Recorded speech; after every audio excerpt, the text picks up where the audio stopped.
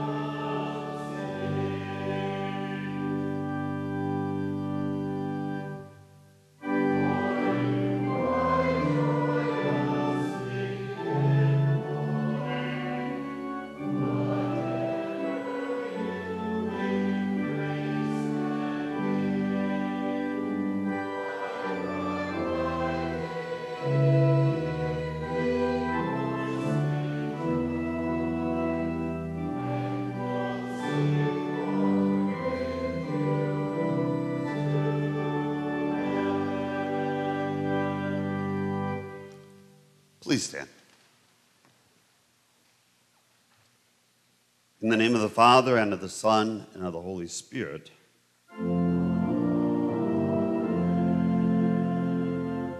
Beloved in the Lord, let us draw near the true heart and confess our sins to God our Father, asking him in the name of our Lord Jesus Christ to grant us forgiveness.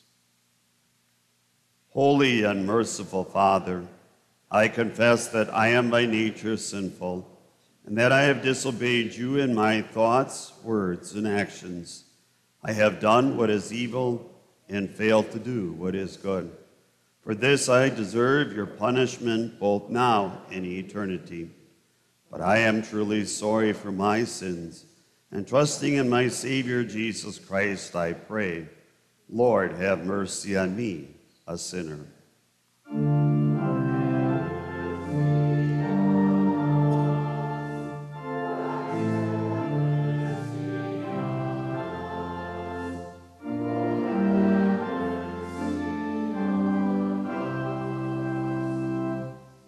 God, our Heavenly Father, has been merciful to us and has given his only Son to be the atoning sacrifice for your sins.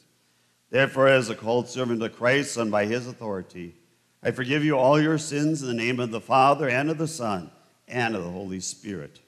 In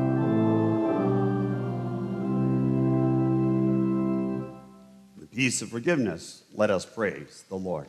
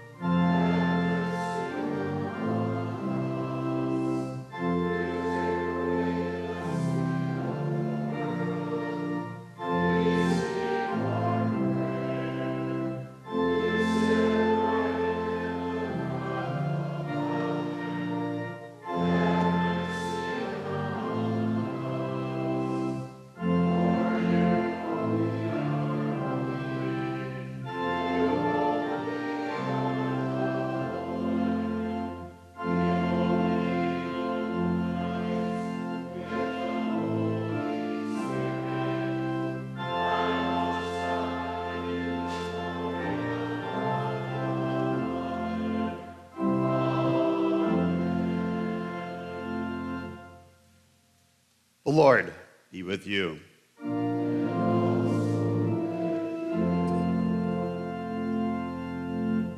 Let us pray.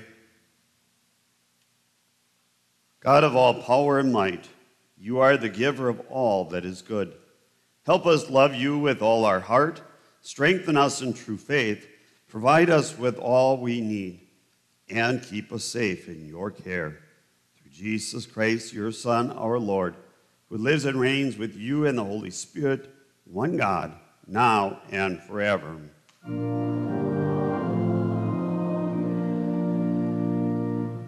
may be seated.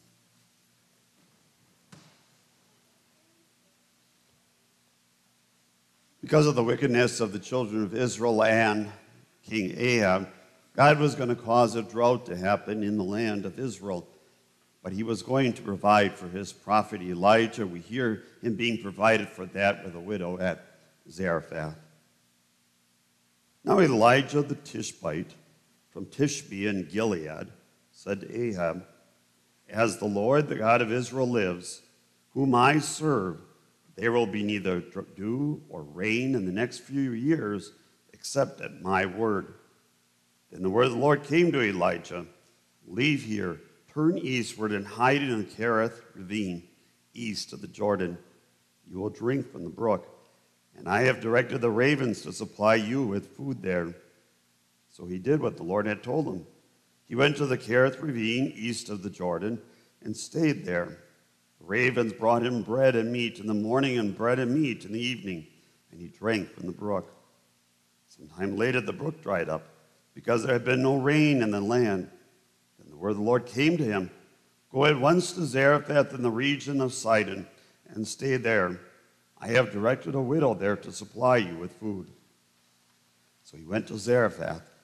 When he came to the town gate, a widow was there gathering sticks. He called her and asked, "Would you bring me a little water in a jar so I may have a drink?" And she was going to get it. He called, and bring me a piece of bread." "As surely as the Lord your God lives," she replied, "I don't have any bread, only a handful of flour in a jar and a little olive oil in a jug. I am gathering a few sticks to take home and make a meal for myself and my son, that we may eat it and die." Elijah said to her, "Don't be afraid. Go home and do as you have said. But first make a small loaf of bread for me from what you have and bring it to me. And then make something for yourself and your son. For this is what the Lord, the God of Israel, says: the jar of flour will not be used up, and the jug of oil will not run dry, until the day the Lord sends rain on the land." She went away and did as Elijah had told her. So there was food every day for Elijah and for the woman and her family, for the jar of flour was not used up, and the jug of oil did not run dry, in keeping with the word of the Lord spoken by Elijah. Here ends our reading. We join in singing our psalm for this morning, Psalm 66.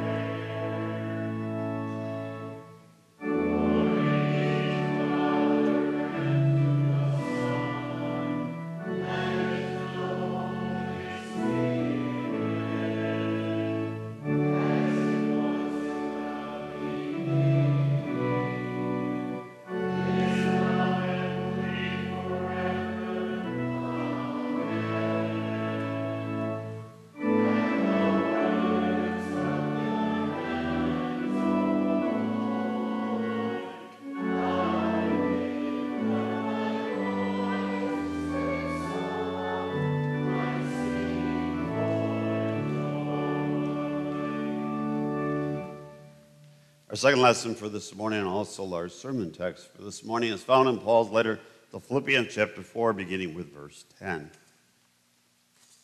"I rejoice greatly in the Lord that at last you renewed your concern for me. Indeed, you were concerned, but you had no opportunity to show it. I am not saying this because I am in need, for I have learned to be content whatever the circumstances. I know what is to be done in need, and I know what it is to have plenty. I have learned the secret of being content in any and every situation, whether well-fed or hungry, whether living in plenty or in want. I can do all this through him who gives me strength. Yet it was good for you to share in my troubles. Moreover, as you Philippians know, in the early days of your acquaintance with the gospel, when I set out from Macedonia, not one church shared with me in the matter of giving and receiving, except you only. For when I was in Thessalonica, you sent me aid more than once when I was in need. Not that I desire your gifts. What I desire is that more be credited to your account. I have received full payment and have more than enough. I am amply supplied. Now that I have received from Epaphroditus the gift you sent me, they are a fragrant offering, an acceptable sacrifice, pleasing to our God. And my God will meet all your needs according to the riches of his glory in Christ Jesus. To our God and Father be glory forever and ever. Amen. Hallelujah. Happy are they who hear the word, hold it fast in an honest and good heart, and bring forth fruit with patience. Hallelujah.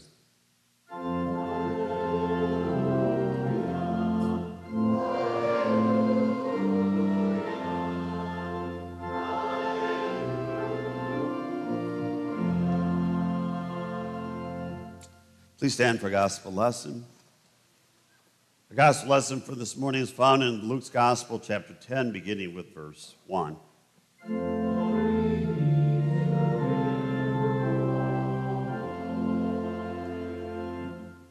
As Jesus would send out 72 followers of his to carry that message of the gospel out, he also promised that they would be cared for.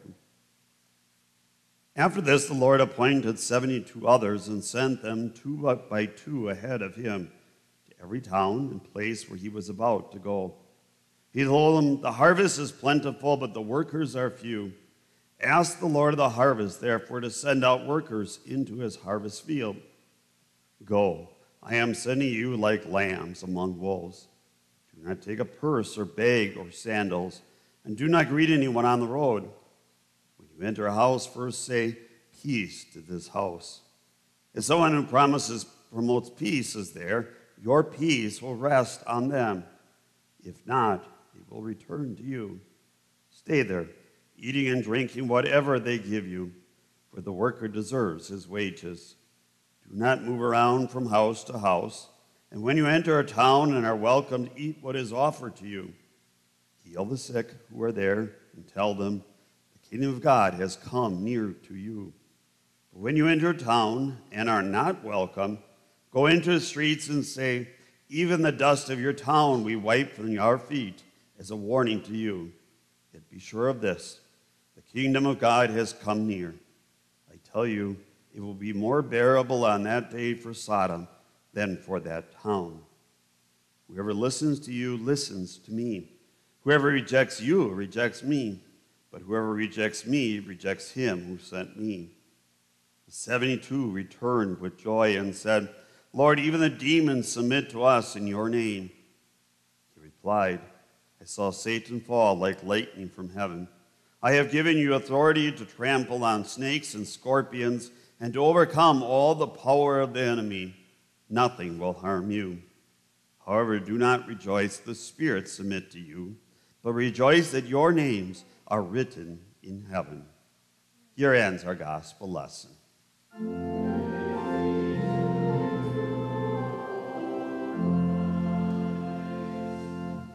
Join in confessing our Christian faith according to the words of the Nicene Creed. We believe in one God, the Father, the Almighty, maker of heaven and earth, of all that is seen and unseen. We believe in one Lord, Jesus Christ, the only Son of God, eternally begotten of the Father, God from God, light from light, true God from true God, begotten, not made, of one being with the Father. Through him all things were made. For us and for our salvation, he came down from heaven, was incarnate of the Holy Spirit and the Virgin Mary, and became fully human. For our sake he was crucified under Pontius Pilate. He suffered death and was buried. On the third day he rose again in accordance with the Scriptures. He ascended into heaven and is seated at the right hand of the Father. He will come again in glory to judge the living and the dead, and his kingdom will have no end. We believe in the Holy Spirit, the Lord, the giver of life, who proceeds from the Father and the Son, who in unity with the Father and the Son is worshiped and glorified, who has spoken through the prophets. We believe in one holy Christian and apostolic church. We acknowledge one baptism for the forgiveness of sins. We look for the resurrection of the dead and the life of the world to come. Amen. You may be seated.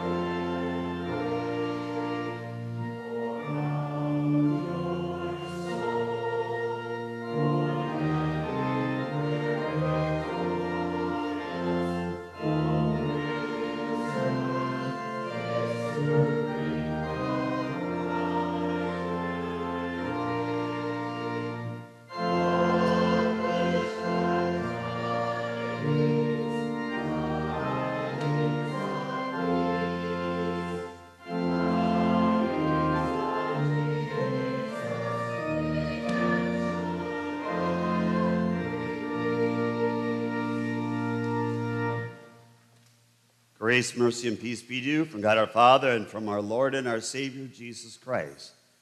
Amen. Dear Christian friends, I can do all this through him who gives me strength.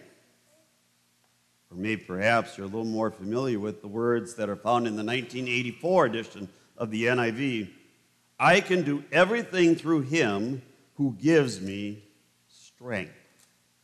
Ever heard those words? My guess is probably at somewhere, maybe in your own homes, you might have that passage there from Philippians. I can do everything through him who gives me strength. And a lot of times that passage is used to really sort of say a simple message that empowered by faith in Jesus Christ, you can accomplish anything that you want to do in your life. It's a great motivational passage, isn't it? So that you can play basketball, fantastic. You can play baseball, fantastic. You can set your minds on anything you want to do. The sky is the limit.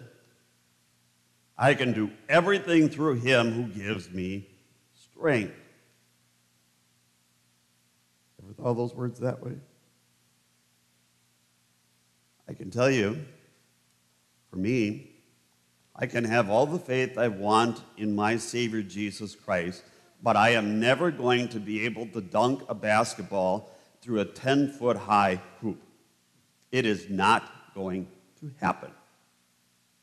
I will not be a star quarterback on any professional team. That will never happen. I can try as hard as I want. I can have as much faith in Jesus Christ, and that is not going to happen in my life. I am never going to play baseball on a professional level. And there are lots of things in this life that I have limits, and I can have all the faith I want to, and I can try all the amount I do, and I will never, ever reach that high goal. I guarantee it. But I also guarantee that for those who are athletically inclined, that they also can have all the faith in Jesus Christ, and they will never succeed to the highest level of people playing in those sports. And even if they make it to the professional level in basketball or football or baseball or any other sport, for every team that wins a championship, there are other teams that will not. And I guarantee you that on both sides of that contest, there are going to be Christians on those teams. And you might even have someone on that losing side that will have tattooed even on their arms, I can do everything through him who gives me strength. It isn't going to happen.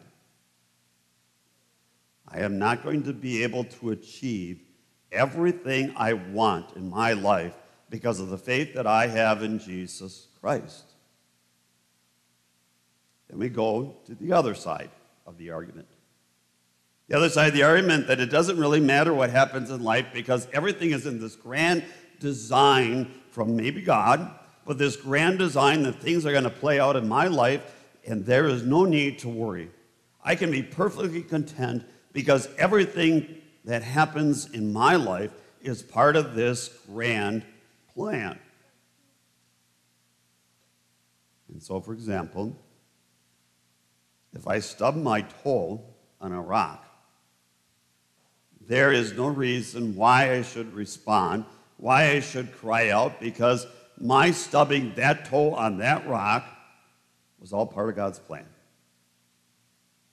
Right? Now, science is kind of absurd in doing that, but really the other side says that you can hover above all the other challenges and hardships in your life, and you know that you can be content just kind of hovering above all these things because everything is going to play out in front of you. There is no need to have any emotions that are expressed and all that. And almost sort of saying, get over it. Just grin and bear it. two ways that this passage is sometimes used. It is used in the sense that you have no limits, anything you can do in this life with Christ, or everything's going to play out in your life in Christ, and therefore you really have no need to worry. You do not have to be engaged in any emotion that goes on in anything in your life. You can be perfectly content, perfectly happy, and not have any problems in your life. It doesn't quite work that way, does it? The man who wrote these words, the Apostle Paul, he was a very emotional person. If you read his letters, there are times that the Apostle Paul is mad and angry. There are times, as here in Philippians, where he is filled with joy. There are times that he will go through struggles and challenges in life that he has no idea where things are going in his life. He was an emotional person who went through all of these things in his life, and yet he knew the words of this passage was also true. So how do we face all these challenges and difficulties in this life? Paul says, I have learned to be content, whatever the circumstances. I know what it is to be in need. I know what it is to have plenty. I have learned the secret of being content in any and every situation, whether well fed or hungry, whether living in plenty or in control. I can do everything through him who gives me strength. How do we do that? How do we go through life with that kind of contentment that Paul is talking about? And this contentment does not come from within us, does it? It's not me. It doesn't come from within me that I can try as hard as I possibly can do. I can achieve anything I set my mind to it. It doesn't come from me if I'm simply to sit back and stand and hover above all the hardships of my life and just be content with what's going on and never experience any emotions with it. How do you do this? How do you have this kind of contentment that Paul is talking about here in our life? A couple of hows. First of all, we need to recognize that we're not in control. And despite everything I've said, there are lots of passages in the Bible that do talk about God having a plan in our life and carrying out that plan. There are lots of passages in the Bible that speak about God working good for his purposes or keeping evil away from us. But he doesn't say that that means that we are in control of everything that happens in our life, that everything that goes on in our life is all a result of me. We have to trust in God that we often are not in control. And to see that, think about what happens probably almost every day in our life. We get up in the morning, we have a plan, we have a schedule that is laid out before us. We know this is what we're going to do this day. And how many times doesn't it happen that as you begin that day, those plans are thrown out the window? That what you planned to do didn't happen the way you wanted it to do. And God turned it around on a dime very quickly. James says, today or tomorrow we go to this city and spend a year there, carry on business and money. Why you do not even know what will happen tomorrow? What is your life? You are a mist that appears for a little while, then vanishes. Instead, you ought to say, if it is the Lord's will, we will live and do this or that. God has a way of taking control in our life. But it doesn't mean that it's going to come from within me. It says it comes from him. And secondly, he says we have to be careful in thinking The contentment in this world comes from outside circumstances. That's dangerous, isn't it? To think, I can only be content if this happens in my life. Whether that is in work, whether that's some vacation that's planned, whether it's some activity that is going on. Our contentment does not come from the circumstances in our life there. Because if it did, what happens when it goes wrong? What happens when the circumstances in life determine whether or not we are content in Christ? Whether we are happy or not. How many times don't we hear that thought expressed? Something happens in your life, you are happy and you are thrilled. When it goes wrong, you're not quite so happy and filled, are you? When that happens. Our contentment in this life does not come from the circumstances in our life. Because if it did, that would be changing on a constant basis. Think of Peter. Think of the Apostle Peter. He saw Jesus out there in that boat and in that storm. And Jesus says to him, come on, Peter, come on. And for a short while, Peter does the impossible, doesn't he? Keeps his eyes fixed on Jesus, and he walks on water. But what happened when he took his eyes off? The wind and the waves scared him, and he begins to sink. Our contentment does not depend upon the outward circumstances of our life. And thirdly, we are not entitled to have things always go right in our lives, to have ease in everything we do. And somehow we think sometimes that as believers in Christ, everything should go well for us in this world, that we are almost entitled to it. But you and I know real life sometimes is really messy, isn't it? It gets really messy sometimes in life. And so what happens when life gets messy, things don't go our way, when we expect that we should have an ease in our life? What happens when all that goes away? And how do you have that? That's where this passage comes in. I can do all this through him who gives me strength.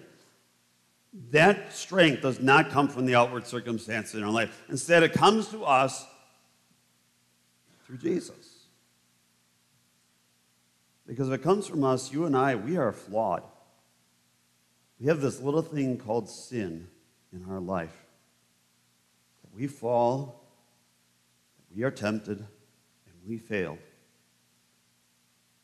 But there's one who hasn't, and that's Jesus. There is someone who has not any flaws ever in his life. And so what do I need to do? I, who am flawed, need to trust in Jesus, who isn't. And if you think Jesus isn't for you, then look at the cross. Look what he's done for you. He gave his life for you. And he promises you, not that everything is going to go well, not that everything is going to fail or be positive in your life, but he says, I have a relationship with you. Trust me. I promise that as you go through this life, I will walk with you hand in hand wherever it might lead. And you don't have control on this. But I do. And so we trust him. Why would God do this for us? Why would he promise that he's going to be with us always through everything we face? Because who loves us. And the result, Paul says in our text, and my God will meet all your needs according to the riches of his glory in Christ Jesus. May God grant that in your life as well. Amen. Please stand. May the peace of God that surpasses all understanding keep your hearts and your minds in Christ Jesus. Amen.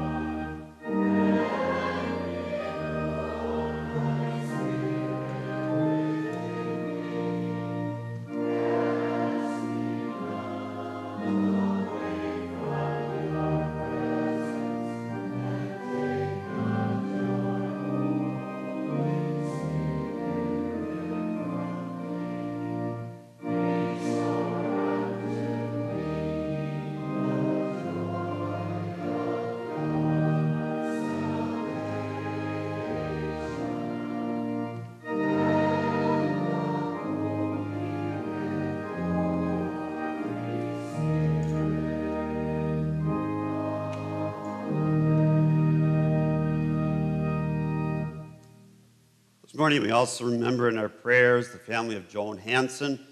This past Thursday, she passed away. Her funeral service will not be for a little while yet. It'll be in August 31st at Southern Wisconsin Veterans Memorial Cemetery in Union Grove. But we remember her family in our prayers. Dear Lord God, you are a God of hope, a God of promise. The promise to go with us through all the ups and downs of life, that our contentment does not come from us. Contentment comes from you and the relationship that has been restored through your blood being shed on that cross of Calvary. May that hope strengthen and comfort us in all things. We also ask that you be with the family of Joan as now they mourn her death, but also to give thanks of the faith that she had in her Savior, Jesus Christ. And may that hope be part of all of our lives until that day comes that we will join all those who are in heaven in Christ. Amen. We join in praying the Lord's Prayer. Our Father, who art in heaven, hallowed be thy name. Thy kingdom come, thy will be done on earth as it is in heaven. Give us this day our daily bread, and forgive us our trespasses as we forgive those who trespass against us. And lead us not into temptation, but deliver us from evil. For thine is the kingdom and the power and the glory forever and ever. Amen. The Lord be with you.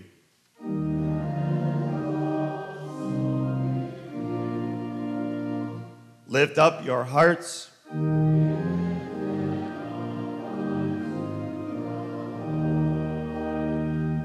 Let us give thanks to the Lord our God.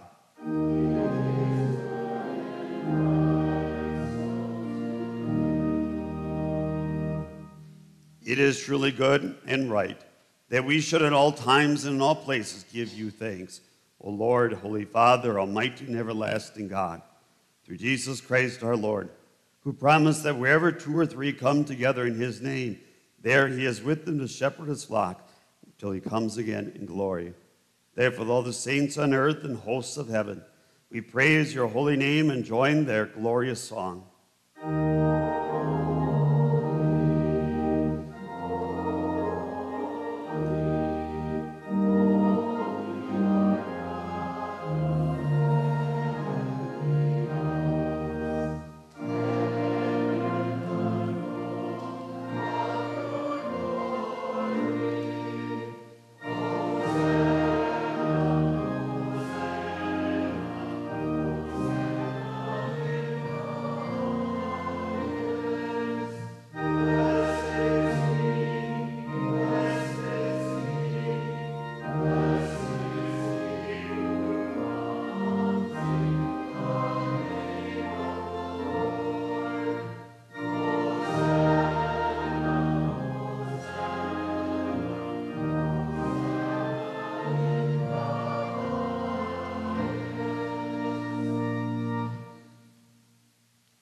Lord Jesus Christ, the night he was betrayed, took bread.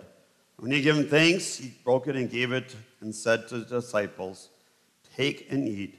This is my body, which is given for you. Do this in remembrance of me." Then he took the cup, gave thanks, and gave it to them, saying, "Drink from it, all of you. This is my blood of the covenant, which is poured out for you for the forgiveness of sins. Do this whenever you drink it in remembrance of me." The peace of the Lord be with you always.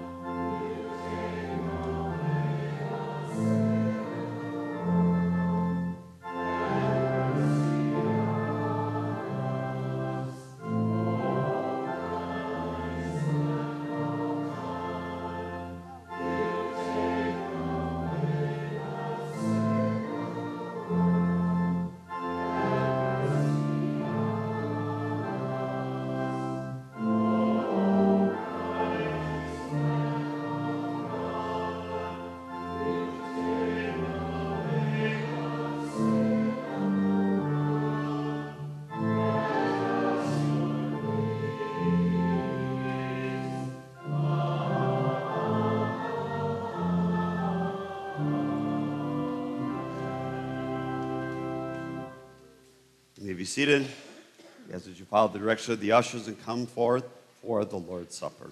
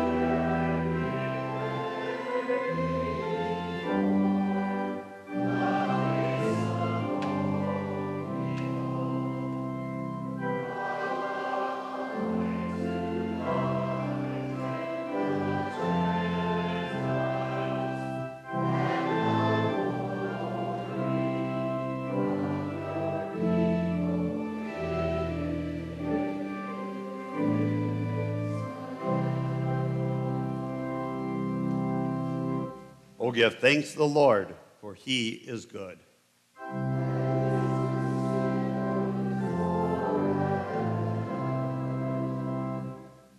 We give thanks, Almighty God, that you have refreshed us with this holy supper.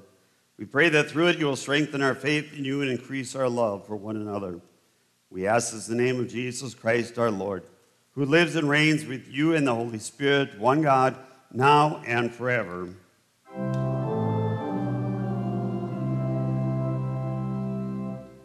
The Lord bless you and keep you. The Lord make his face shine on you and be gracious to you. The Lord look on you with favor and give you peace. You